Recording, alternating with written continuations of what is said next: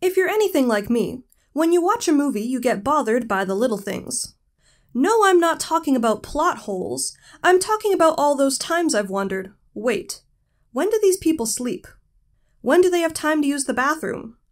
And most notably when watching things set in a historical time period, if deodorant wasn't invented yet, how did everyone not smell really, really bad?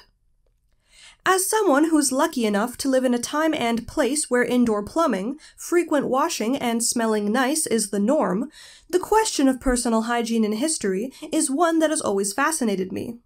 Today I hope to put some of those questions to rest. Ladies and gentlemen, this is Historidame, and today we're discussing what hygiene was like during the Victorian era.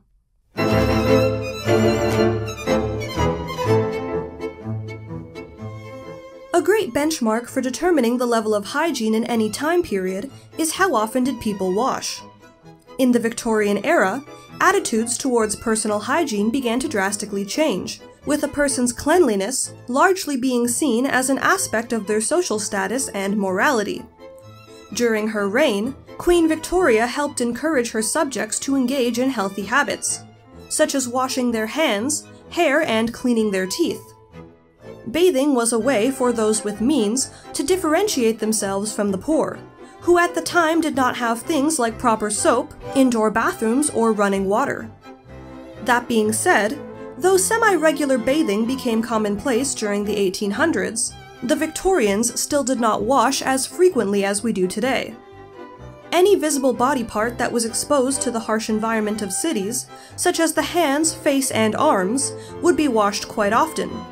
But as for the rest of the body, it did not receive the same treatment. Washing for most people consisted of what they had available to them. In the average household, a bathroom could be expected to have a pitcher and wash basin for day-to-day cleaning. But when it came to a full-body scrub down, many did not have a proper bathtub. Instead, most bathing was done with smaller amounts of water, kept in a bowl or wash basin, and people would scrub their bodies with a sponge.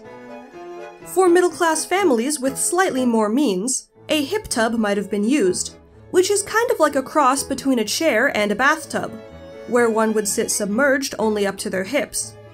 Bathing for many meant covering the essentials that weren't as easily reached when wearing clothing, such as the crotch and armpits.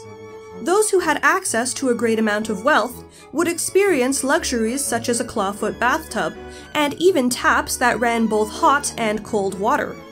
Though throughout most of the Victorian era, this was not the case. Most often, bathtubs would still be filled by servants with buckets of hot water that they ran back and forth from the kitchen. One such luxury that the wealthy might have was a gas-powered tub, which involved a small compartment with a gas flame beneath it that would heat the bathwater for them. Now, if you're hearing this and alarm bells are going off in your head, you're right, this was a problem. There were numerous reports in newspapers of people getting severely burned from boiling themselves like a lobster in the bath, not to mention the danger that comes from inhaling fumes from the gas burner. But for those who did not have enough money to afford the luxury of a self-boiling tub, or even a hip bath, bathing was not as easy. Poor families would have to do all the work themselves of heating and gathering water, so it didn't make sense to repeat the process for every member of the family. It was not uncommon for working-class families to share bathwater, with the order of bathing traveling down the family's hierarchy, starting with the father and ending with the youngest child.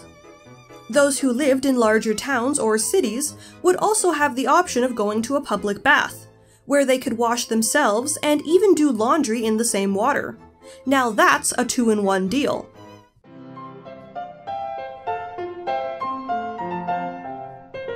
Now, if you're only washing semi-regularly, and even then you're not giving attention to all parts of your body, one can assume that smelling bad would become a real issue. After all, it's not as though the Victorians had access to half a dozen Old Spice scents, so they could smell like the concept of swagger or the mythical Kraken. When looking at a picture where a bunch of people walk around a busy street in the 1800s, it's easy to imagine a noxious cloud of BO rising above the crowd. But this was not necessarily the case. Since cleanliness was so strongly associated with one's class and respectability, Smelling a little stale would get you pegged as a member of the lower classes, which of course was an affluent Victorian's nightmare. Because of this, people during the 19th century actually had a number of tricks up their sleeve to mask the old armpit stink. The obvious choice for covering up bad smells, of course, was perfume. Those with the means to do so could purchase perfume in various natural scents, with florals being particularly popular for women, and scents like bay rum for men. A cheaper alternative to perfume was scented powder, which could also be purchased or made at home. This powder would be applied directly to sweaty areas, such as the armpits, to absorb moisture and bacteria, thus reducing any bad smells.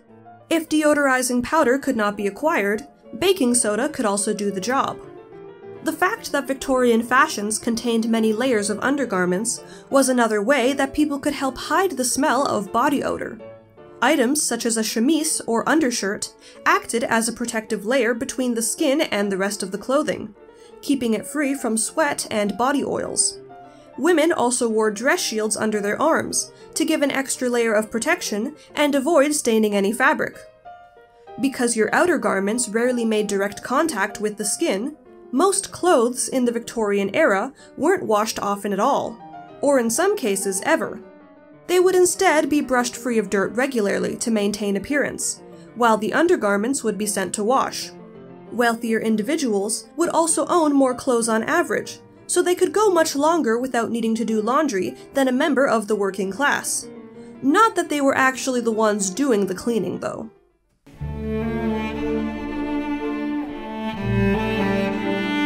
Now, in the Victorian era, the thing that was the biggest detriment to public health was not the lack of regular bathing or the smell of body odor, but rather the issues that arose with going to the bathroom.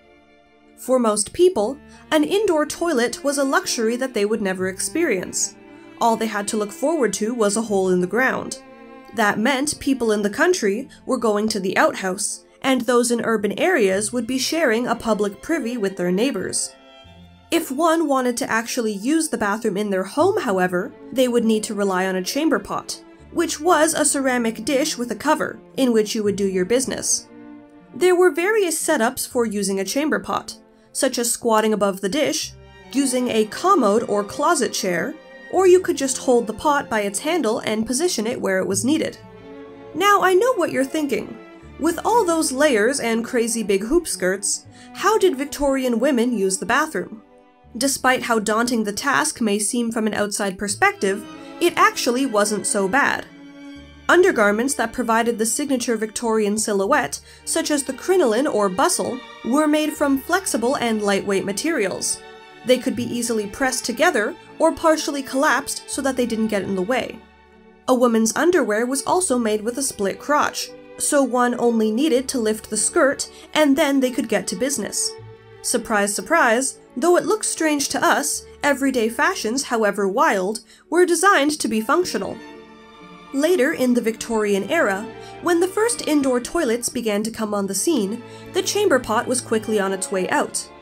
Indoor plumbing was still not available for even the richest of families until around the 1880s, so the first real toilets in the home were essentially just an indoor version of an outhouse that emptied into a large cesspool in the basement.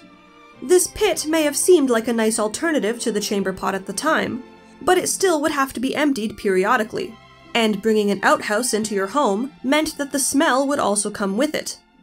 Far more concerning than bad smells, however, was the effect that disposing of waste had on cities with large populations like London. You see, for much of the century, the sewage systems in many cities were lacking to say the least. Drains were commonly made of stone, which meant that they allowed sewage and water to leak through the weak spots. Sometimes contaminated water even leaked into people's houses.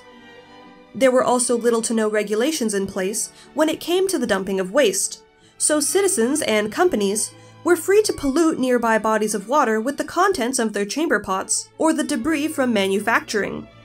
In the case of London, during the summer of 1858, the River Thames began to stink so badly that the entire city had to shut down. Known as the Great Stink, the smell was so bad that it even interfered with the sitting of Parliament, and would eventually cause London to rework their entire sewage system.